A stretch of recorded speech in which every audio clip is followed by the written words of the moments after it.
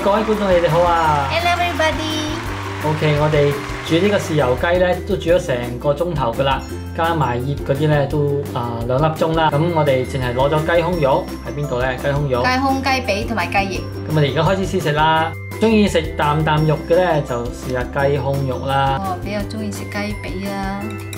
我個人覺得呢個雞胸肉咧，完全唔係嘅，啱啱好。個雞髀都幾滑喎。係啊。咁好啦，我試下雞髀旁邊嗰嚿。呢嚿通常都幾正嘅，成個都係雞髀嚟嘅。係啊，呢嚿好正呢個，強烈推薦。味道咧，你覺得點啊？唔錯，俾自己幾多分啊？佢咧又幾軟熟，又全部熟晒，所以我覺得嗰度啊做得唔錯啦，都算係合格啦。味道方面咧，覺得唔夠甜咯，偏鹹咗少少。玫瑰豉油雞應該係比較偏甜少少嘅。比起出邊嗰啲咧，當然冇出邊嗰啲咁鹹或者甜咁精準啦，但係呢個係空曲嘅，所以咧我覺得唔錯，健康啲。都擺得落口嘅，得得地啊。得得地，唔錯唔錯。OK 啦，咁我哋下次再 try 其他嘢啦。